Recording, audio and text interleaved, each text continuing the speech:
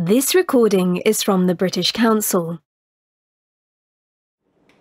And the next part of this talk is on the Panama Canal. It's amazing how this one small section of a small country can be so important to the world. Let's learn a little bit about the canal itself before we look at how it connects to everything else.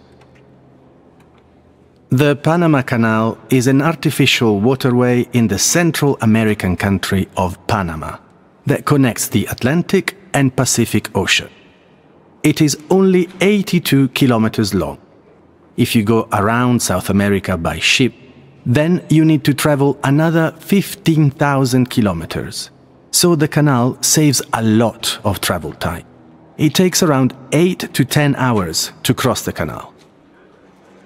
The French started building the canal in 1881, but they couldn't finish it. The project was started again in 1904 by the United States, and the canal was finally finished in 1914. Many people died while they were building the canal, some say up to 25,000. For the rest of the 20th century, the United States controlled the canal, but gave control back to Panama in 2000. Every year, around 40,000 ships come through the canal. These are mostly commercial ships.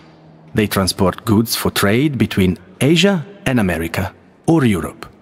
In 2016, the government of Panama made the canal bigger, so that now 99% of ships can pass through it. Let's now turn to the role of the Panama Canal in the global economy.